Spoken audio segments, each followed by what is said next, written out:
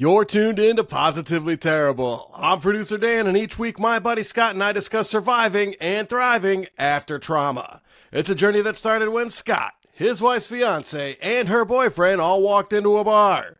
This week's decent human being is Angilie. She's got a messed up story about getting laid off. Settle in, my terrible listeners. Today's episode is going to be positively terrible.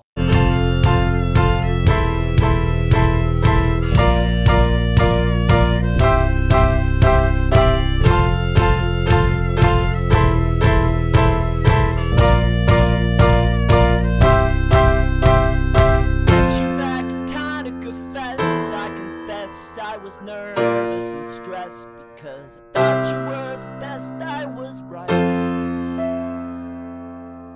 Hey, Scott. Dan, what's going on, man? Well, that's my second run through the intro because I screwed it up the first time and I forgot to hit start. But now we're recording and I feel real good about everything. So, all right. Well, could we start over? I think you've made some. Never mind. We've got to get going. Yeah, you made it through the second time and it was pretty awesome. We probably talk a little too much about how you do in the intro, but it's one of the most fascinating things. I'm gonna go out on a limb and say that that's the favorite part of our guests being here. Their favorite part is not just listening to you read, but watching you do it too. You're quite the professional. You like to see my hands move when I talk? I like to see your hands move. Just everything, Dan. You're wonderful at it. And Angilie, what do you think? Is that? Are you impressed already? I am. Dan, you did an amazing job. All right. Thank you so much. I really like the way we're really building me up this time, guys. Yeah, Dan, you're an amazing guy. I'm going to record an episode dedicated just to all of your talents someday. But that is not what we're here for today. No. Today we're here to talk about Angilie getting laid off after building up a career. And before I say anything to you, Angilie, what I'm going to say is this is very timely for me. I'm leaving my job. It was just announced at work this week, so I can talk about it. And I've built my career up over 18 years, worked my way into management, and just kind of decided I've hit the end of the road here and am going to pursue other adventures. And it's a weird and scary time. But we're not here to talk about that either. We're here to talk about you. So, Angilie, can you tell us a little bit about your career? You, I believe it was healthcare that you were working in. Is that correct? Yes. And how'd you get into I've that? been in healthcare. Yeah. It's actually through my mom and my family. I have a family of healthcare practitioners. My mom's been a nurse all of her life. Same thing with my aunt, and I have several uncles. Same thing.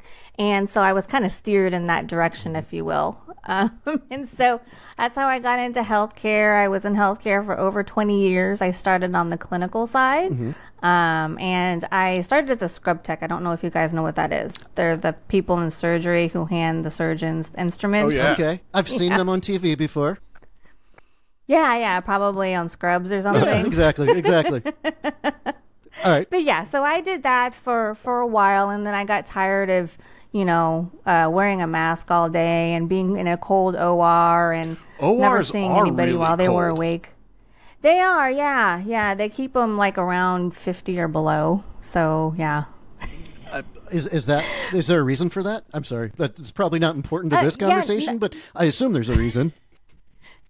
Yeah, no, people are always curious about that. But yeah, they keep it that cold to prevent like germs and infections. Okay. Yeah, but yeah. Too cold for But organisms anyway. to reproduce, typically. Exactly. All right. Good to know. So I did that for a number of years, and then I decided to hop onto the administrative side and, started at an entry-level position and made my way up to the management ranks and, got into we've discussed this, Scott, that, I actually I'm a leadership coach, and I work with managers who are struggling because that's a, really difficult transition to make. Mm-hmm. And you've been in management, so I'm sure you know. Oh, yeah.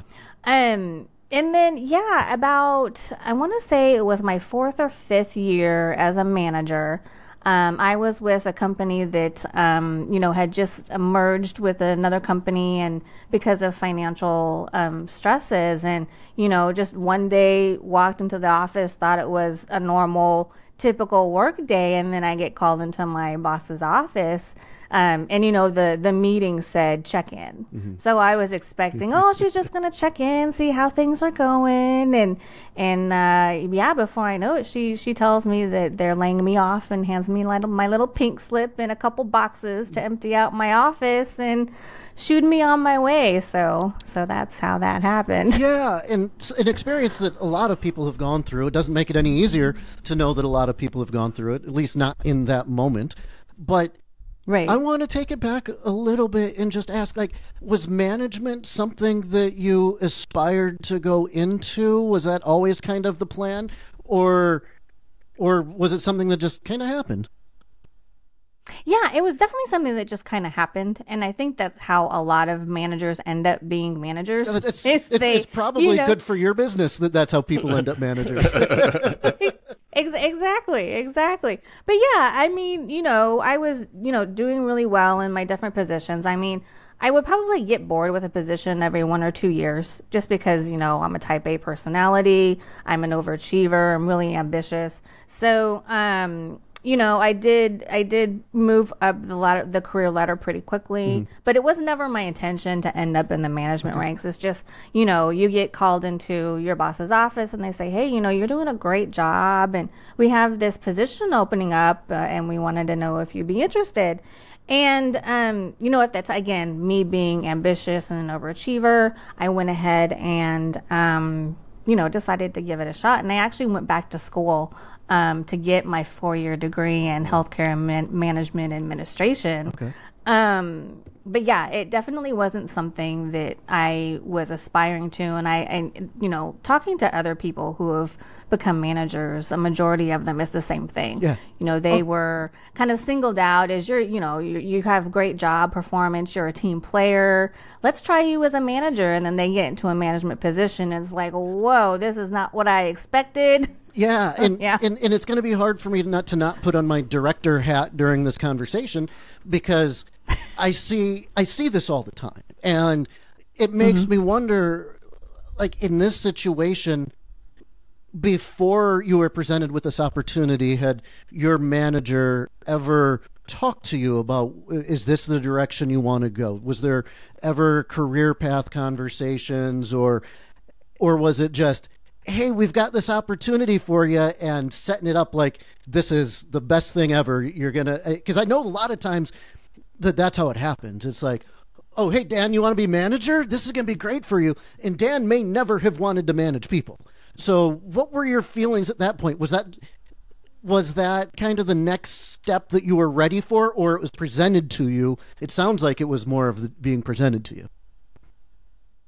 Yeah, I mean, it was definitely more presented to me, and then I took it as, okay, let me prepare myself for this next step by going back to school. Oh, okay. But I mean, I definitely feel like, and that's kind of one of the things, my soapbox talks that I talk about with working with managers in the workplace, is that, most of them are promoted because they're seen by, their boss or the hiring manager is, again, being a good performer in the current job that they're doing. They're a good team player, but that doesn't necessarily, correlate into being able to lead. It's not the same skill set. Because it's a whole different skill set. Yeah, I'm exactly. sorry. It's a whole different skill set. No, please. It's a whole different skill set, like you said. It's a whole different approach and a perspective. And and they never prepare you for that. Nobody ever told me that. Other managers that I talked to, like, crickets, blind. Yeah. Nobody told me. And I, as a manager, as a director, one thing that I'd like the world to know is a little bit, we talked about it, the Peter principle, getting promoted to the level of your own incompetence. You're great at a job, so what do? You get promoted. You're great at that job. What happens? You get promoted. You're not so great at that job, so you stay there. And then you end up with people in the wrong positions for their skill set. And it's kind of messed up the way. And the reason I say I wish everyone could hear this is because I very strongly believe in creating kind of your own career path and working on with your managers on what that is. And it's such a rare thing to happen in the workforce today. Exactly. I totally agree on that. And, I don't know if we talked about this before, but when you have people in these positions of authority that, aren't quite ready for them yet, I mean, that's when you get all kinds of problems. That's when we get unhealthy work environments, toxic work environments. They don't know how to handle managing different personalities, making good decisions that aren't based on, emotions or trying to be liked instead of doing the right thing. So, that's where, things, it's really at the detriment of a company to have somebody who is not effective in a position like that because, it's costing the company all kinds of stuff like high turnover rates, lost revenue. Yeah. I mean, yeah, I can just go on and on and on. Yeah, and I could too, Angilie, and I'm not going to let either of us do that because this is not a business podcast, but I love talking about this type of stuff.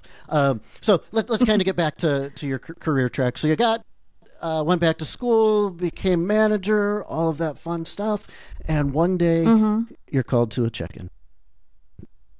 Exactly. And you walk in. Called into a check-in. Who was in the room when you walked in, or was it over was it in person or was it over Zoom or something? No. I mean, she at least had the decency to do it in person. Okay. Well, so yeah, I walked into her office, and it was her, and then it was also another manager that I worked very closely with who was in there as well. And so when I walked in there and I saw him in there as well, I did think that was kind of odd. Okay. That, I thought this was kind of a check-in and there's somebody else in the room. But anyway, I just decided to go with it. Maybe, there was a dual project or something that she wanted to talk about or something like that. But yeah. Yeah. Well, so it wasn't HR. It was just another manager that was in the room. Okay. Yes. Unusual to me, but I know healthcare is a lot different than, I was going to say the corporate world, but I guess healthcare is pretty corporate these days too. Well, yeah, now that you mention it, that is kind of odd. But, again, the company had just gone through a merger and we were going through some difficult, organizational and financial stuff. So, yeah. But yeah, no, not that you mentioned that. That is kind of odd. So what did they say to you? So she basically said that because this new structure that we had gotten in with our company, we went from, the doctors kind of being employees to the doctors being owners. So, she sat me down and she just said, sorry to tell you this, but the doctors have decided to let you go. And, that was pretty much it. She, was very apologetic, wanted me to stay in touch, let her know where I landed next. And like I said, handed me paperwork and a couple of empty boxes, and there you go.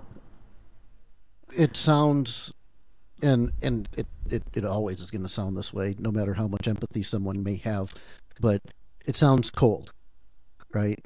Yeah. And I think it definitely is. I mean, I mentioned this before that I have actually been on both sides of a layoff. Yeah. I've been the one doing the laying off as well as receiving.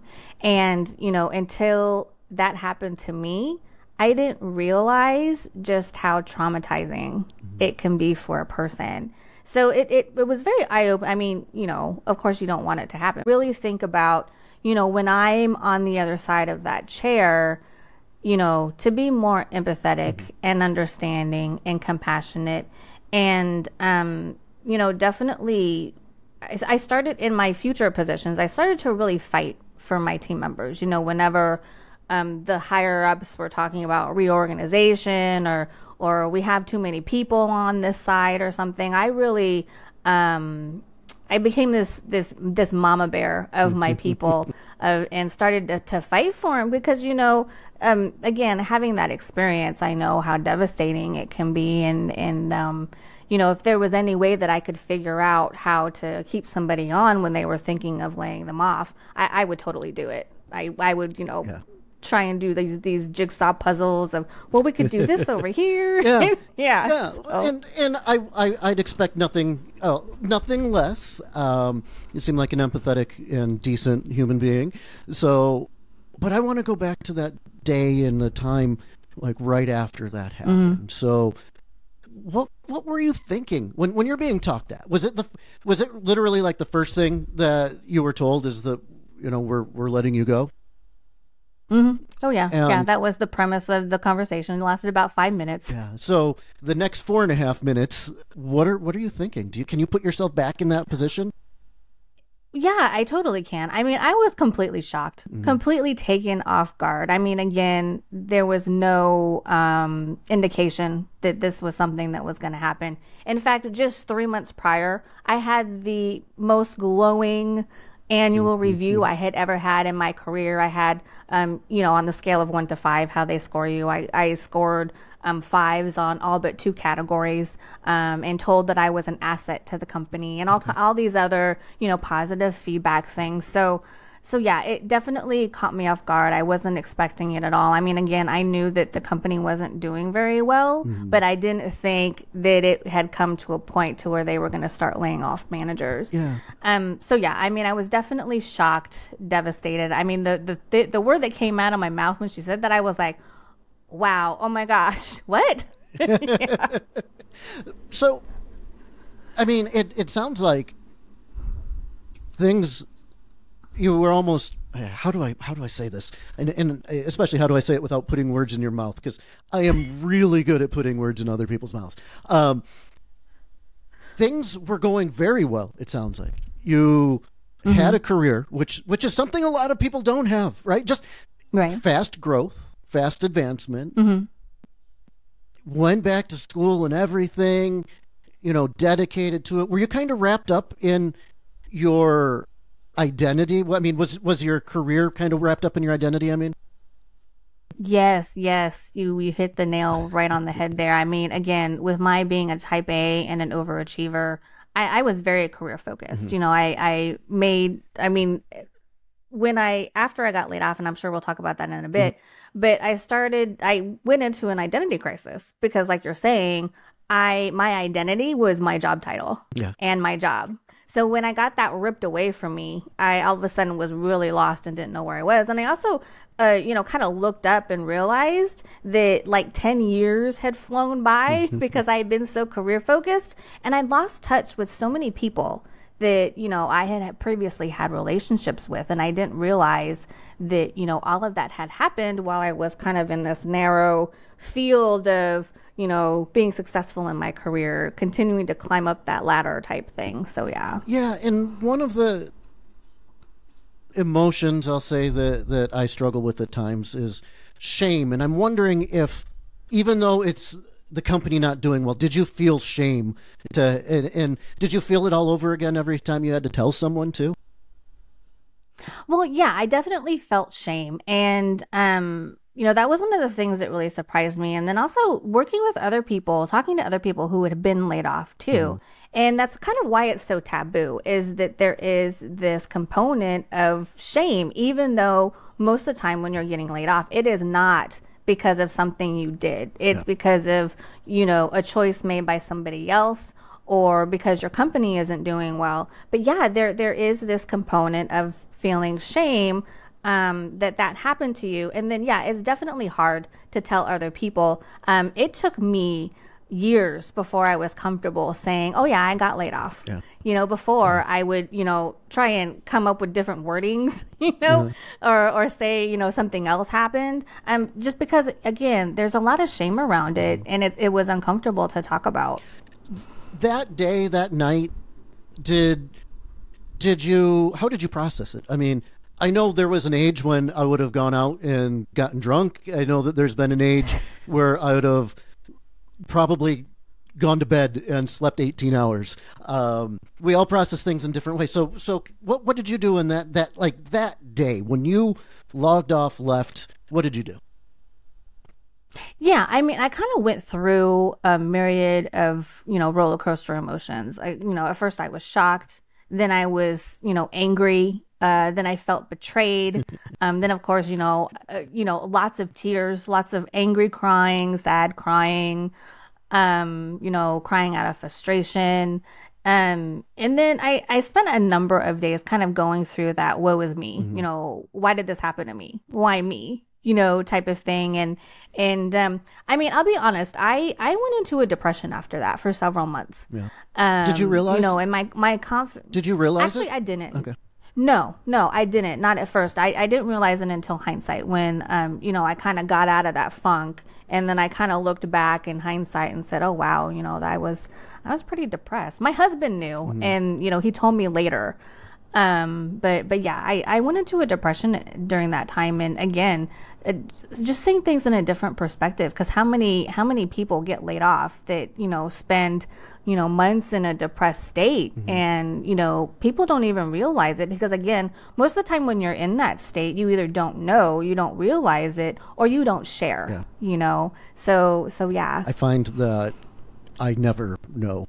I've actually told some of my friends some of the behaviors that they might see, and there's one specifically who I have asked her to tell me, even if I'm not depressed, I want her to say, hey, Scott, I'm seeing this behavior. I know that sometimes that you do that when you're depressed, and I promise to do the same for her. And I think that's one of the hardest things, is even recognizing how the hell are you even going to pull yourself out. And pull yourself out, I don't know that I even like that term, because it's not necessarily pulling yourself out, but it's really hard when you don't know just how low you are. And then you've got the inertia of just sitting around or whatever, however you're coping with depression. And it's a terrible thing. When you said that was about 3 months, did you seek out therapy, or were you already going to therapy, or did you do something that helped at that point? No, I was not. I didn't go to therapy. I didn't seek it out or anything, because again, I really didn't know that's what was happening to me, because I was just in this, like you're saying, super low state for months, and you're expected to now find a new job, right?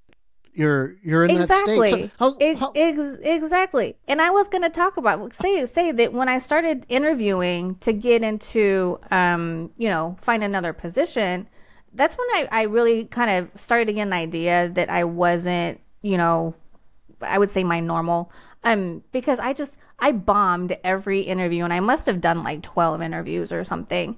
And it was like, on paper, it looked good, but I just didn't have the confidence that I needed to have to do well in those interviews to get another position. And I know that I've worked with other people who it's been the same thing, that, because of what happened to them, that they have the skills and the knowledge, and they have great work ethic to be able to get another position. But because of just their lack of confidence and self-esteem because of getting laid off, it takes them, months, and they end up, needing to talk to somebody like me to help them. Yeah, for sure. And how long did it take before you got that resume updated and started to try to put yourself out there?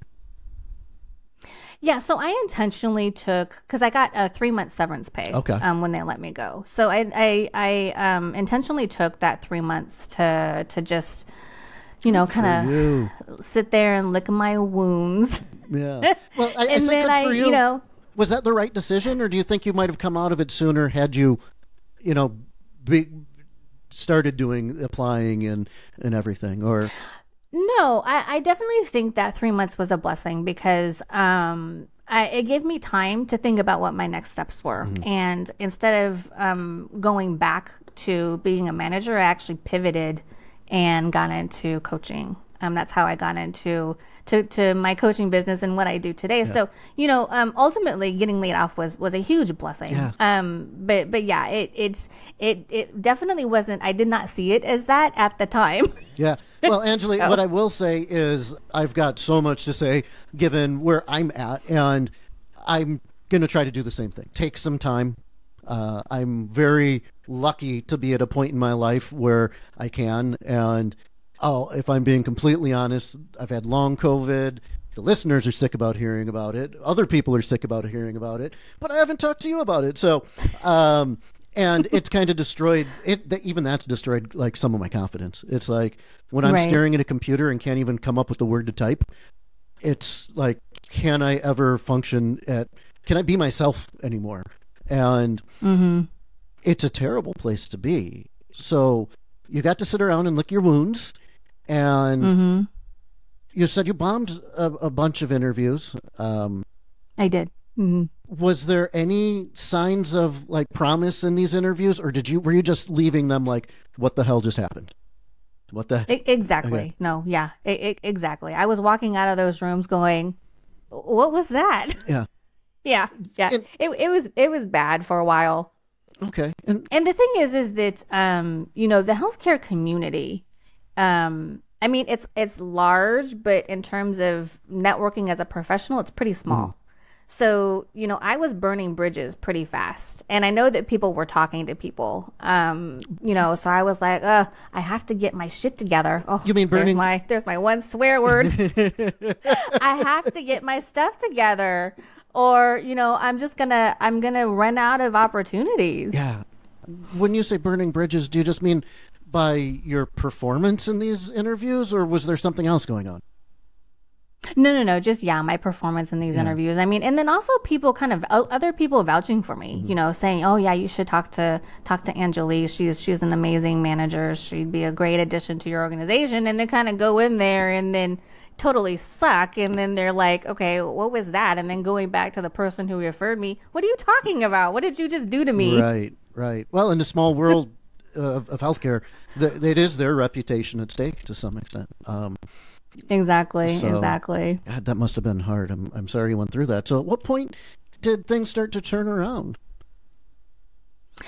Yeah, so it actually started to turn around when again, like I mentioned earlier, I really went through an identity crisis when that happened. I definitely felt super lost. I didn't really know who I was. I had wrapped up my whole being into my job title of being a manager and focusing on my career. And so, when you're at home for that long with nothing to do, there's a lot of, ruminating and stuff. And I really had to start focusing on, who am I? I really started to question, did I even want to go back to a job? I mean, I was going on these interviews because, for income really. And it's what I had done in the past.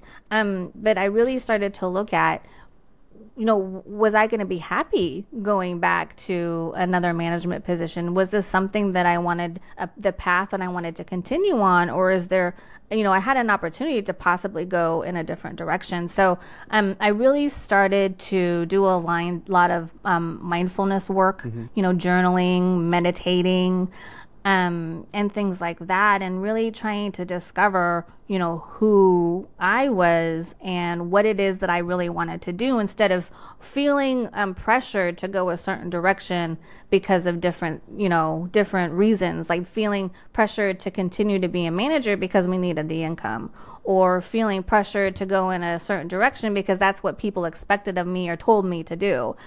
So really trying to create my own destiny, if you will, and take control of my life rather than feeling like I was getting pushed around in places where I really didn't want to go. Yeah, Angilie, I'm everything you're saying is resonating with me. So sorry, listeners, you very much have to hear too much Scott in this one, because I am looking at you and thinking of questions that are for my benefit. Hopefully other people are getting something out of it as well, but for my benefit. And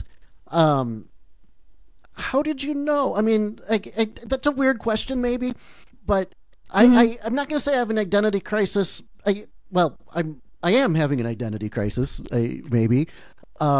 Because is so much I love about managing. There really is. And a lot of people don't have that passion. Right. It's definitely a calling. But there's the other side as well. And yes, it's hard. And you mentioned that you've been on both sides of layoffs. Like one of the hardest days of my life was laying people off because of COVID. Oh yeah. And there was one 2-person team, and I had to lay off one of the people on that team. And I called the other person afterwards because I wanted to speak with her. I thought I owed her that. And I had to hang up because I started crying on the phone because it was horrible. Yeah. So I do want listeners to know that that's pretty fucking traumatic too. Most it is. managers, most leaders are not looking to lay people off. And, Right. I've been lucky that I have not had to do it more than once, but that's an experience. And then I feel guilty for feeling guilty, or for feeling bad, because I'm not the one losing my income. I'm not the one whose world was just kind of pulled out from underneath them. Mm-hmm. But I also took pride a little bit. I had heard that there were other people who had their managers that do the work for them, and I thought, no, this is my job. I am the director of this department. This is my job, as much as it fucking sucked.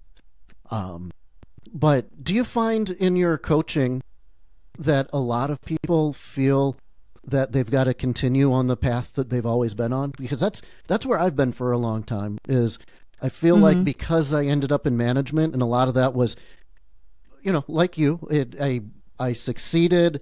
There were expectations. I was the straight A student, all of that stuff. And I think people expected a lot out of me. And I followed the path I thought I was supposed to follow. And I didn't know I could get off that path. It felt overwhelming. Is that one of the bigger challenges that the people you work with run into? Is I'm kind of stuck. I've got this job or this career, and I don't know how to do anything about that. Yeah, definitely. A majority of the people that I work with, they find that even if they came to me and they didn't know that ahead of time, is when we start working together and like peeling the layers of the onion away, they find that gosh, maybe I don't want to go this direction. I've had managers that I've worked with end up going into doing different things. I had a gal who'd been a manager for a number of years decide to pivot and go into project management. Because she, like, kind of like you, and also me, is there's parts of the job that you love. And she loved, doing the project type stuff, but she didn't like, kind of dealing with the people stuff, because that's hard, as we're talking about, especially when you have to deliver bad news. So she, decided to just focus on that and go into project management, and she's doing extremely well. And I had another gentleman who was a director who came to me, and his exact words were, "I have this incredible career and life, but I'm so unhappy. Help me figure out why." And, we figured out that he just wasn't in alignment with what he was doing, and he ended up pivoting and going somewhere else too. So yeah, that's definitely, something that I find in working with people that I work with. Okay. And I do want to go back a little bit to when you got laid off, because I meant to say it, and I think that perhaps I said it when we talked previously, but losing your job is, it's like any other loss. It's grief, right? Yes. And it sounds like you were describing, kind of going through a lot of stages of grief. Oh, yeah. And yeah. Did you, despite being told the reason and having the glowing review, you said you lost your confidence. Did you blame yourself during that time? Yeah, I think I definitely did. And again, just kind of like what you're pointing out is, even though, getting laid off is not necessarily your fault or anything that you did or didn't do, but it's very personal.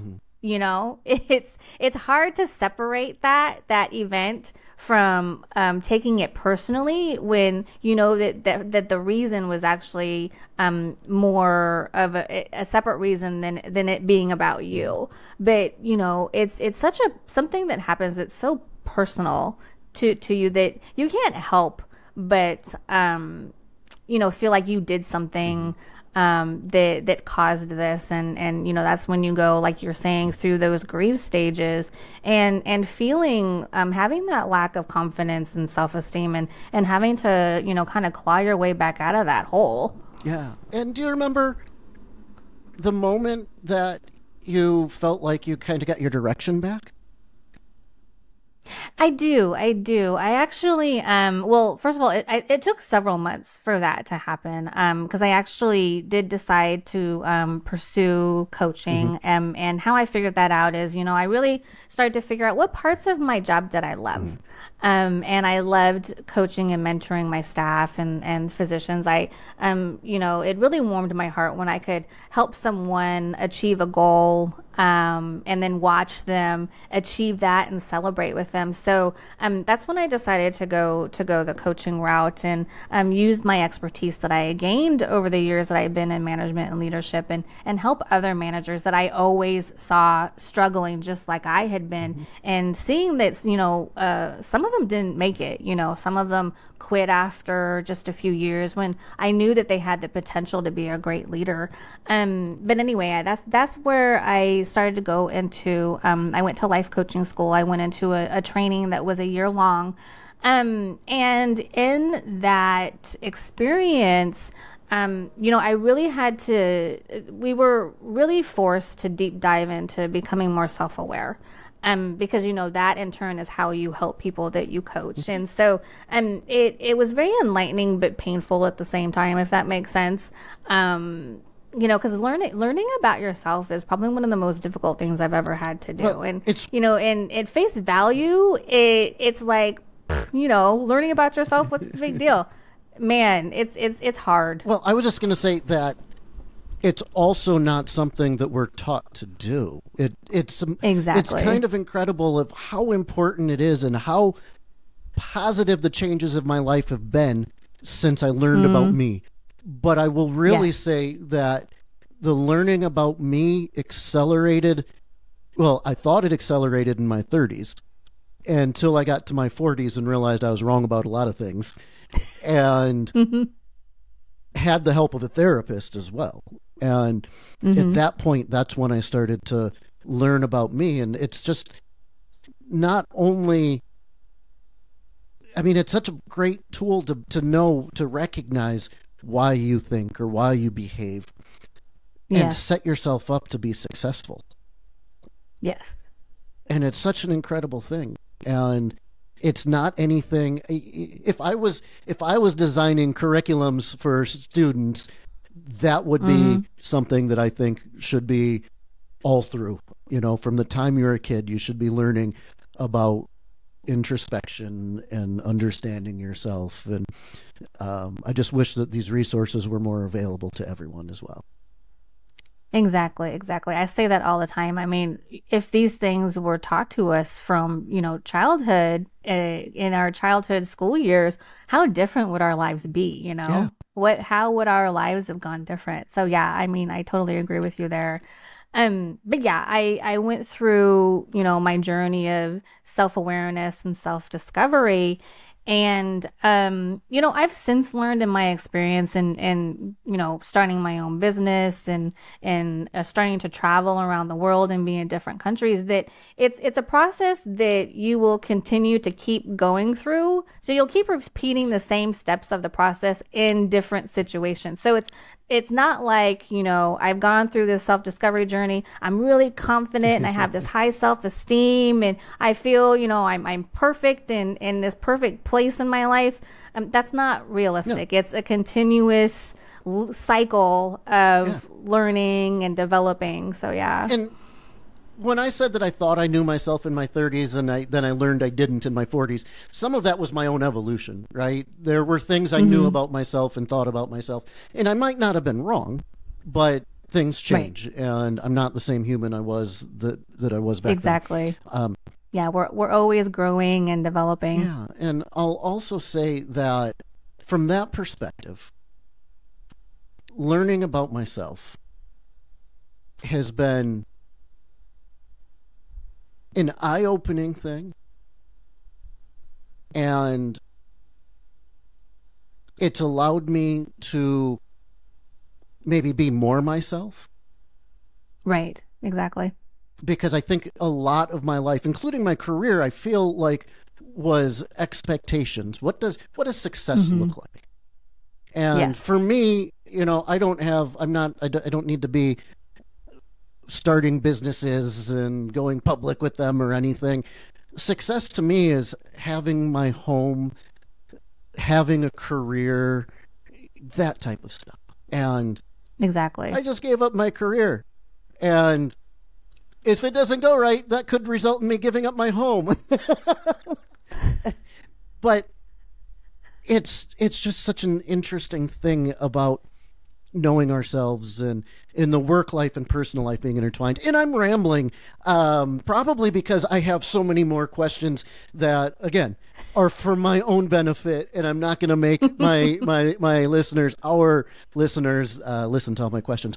But if someone is thinking about career changes, what is your best advice? What do you want to tell the people if they're not sure about what they want in their future? They want a career change. What would be your best piece of advice? Your best piece of free advice. They can pay you if they want to go do the coaching. But no, it's basically what we have been talking about for the last few minutes is becoming self-aware. Okay. Figuring out what it is that you want to do, who you are, what it is that you want to do, who do you want to be. Because again, you mentioned it, that a lot of our life is expectation, especially in our country. It's, living up to the Joneses, being like the Joneses, our neighbors, and always comparing and competing. And that's not what it's supposed to be about. That's typically not who we truly are. And, going through my self-discovery journey, I figured out that I was a complete stranger to myself. Yeah. And, how many other people are out there who might find themselves in the same place. But yeah, if you're contemplating a career change, or you find yourself in a position where you've been laid off and you're trying to figure out what you want to do next, maybe you're not comfortable going back into the same job function that you just came from. Get to know yourself, figure out who you are, what your core values are, what makes you happy, what you want to do, and what type of legacy you want to leave behind. Okay. So yeah, that's my free advice. Yeah, and I'm going to ask you one more question. That's good free advice.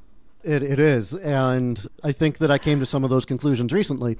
But and your answer might be exactly the same. This might not even be a good question, but that is what you want to do when you want to change a career. But what would you say would be the first thing that you'd tell someone to do when they unexpectedly lose their job? Yeah, same thing, but I would add to let yourself go through that grieving process. It's traumatizing. Mm-hmm. You've been traumatized if you have lost your job and it wasn't your choice. It is go through that grieving process. And one of the things that was one of the things that helped me the most when I was going through that, and I also find it helpful for other people that I work with who have gotten laid off too, is again, go through the motions of your emotions. Mm-hmm. And one of those emotions that was huge for me was anger, because I felt betrayed by the people that I was working with who then decided to let me go. And again, I started to journal. And one of the most liberating things that I did is I took a day to write a letter to the people who I was angry at, who I felt betrayed me. And they never saw that letter. I never mailed it to them. I didn't email it to them. It was more for me to get out all of that emotion, a lot of it pent up emotion. I didn't even realize that I was, holding in, just to get it all out, get it off of my shoulders, and just let it go. Because when you can let that go, you won't realize it at the time, but that really deep emotion is holding you back from moving on. So when you let that go, you can move on to bigger and better things. And, I wrote that letters to a few people, and I actually ended up burning them as kind of,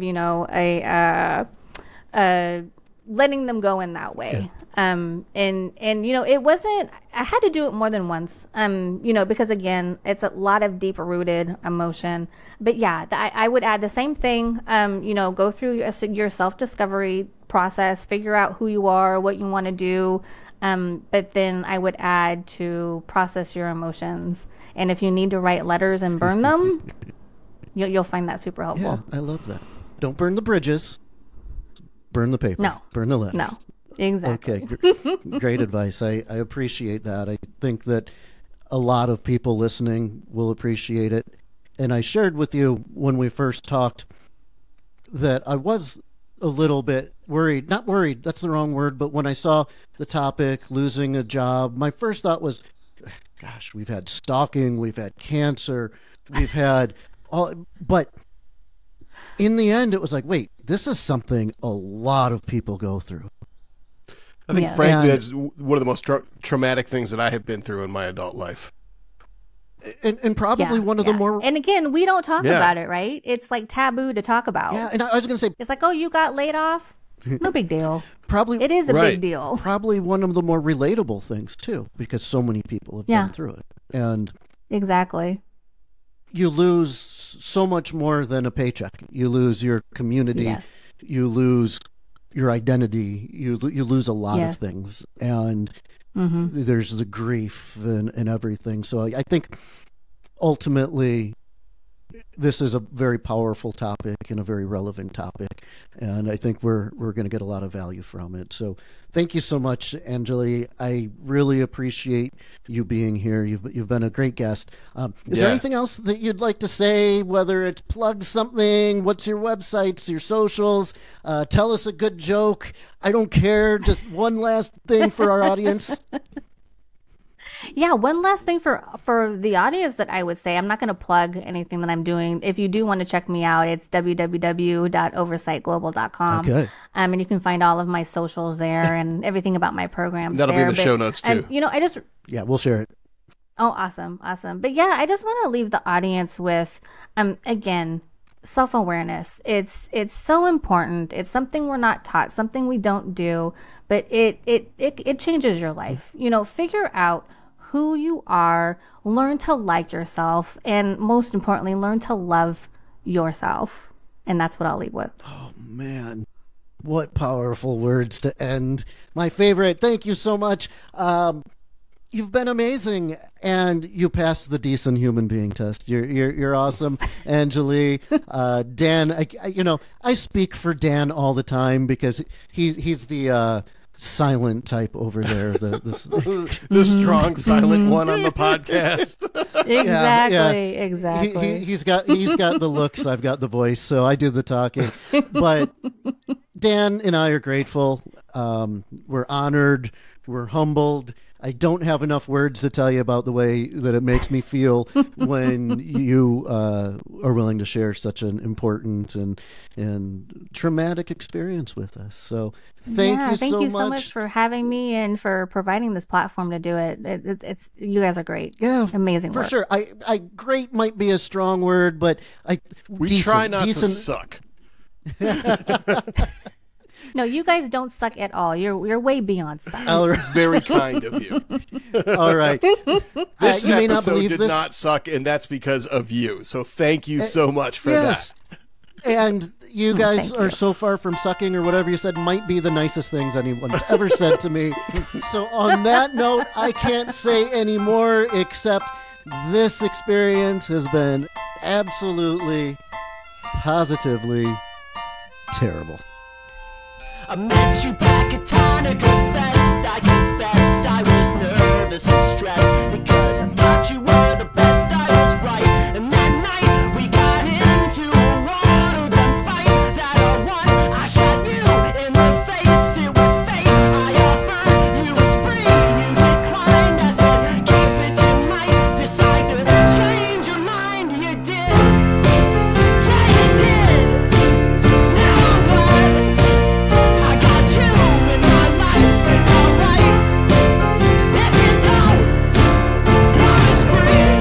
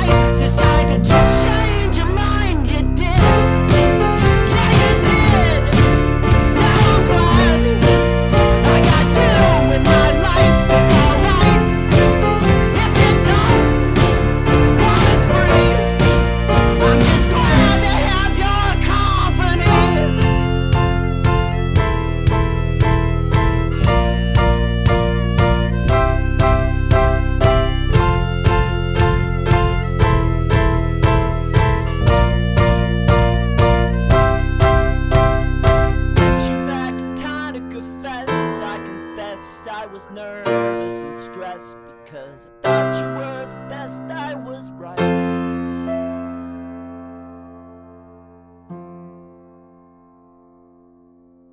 Positively Terrible is a part of the Terrible Podcast Network.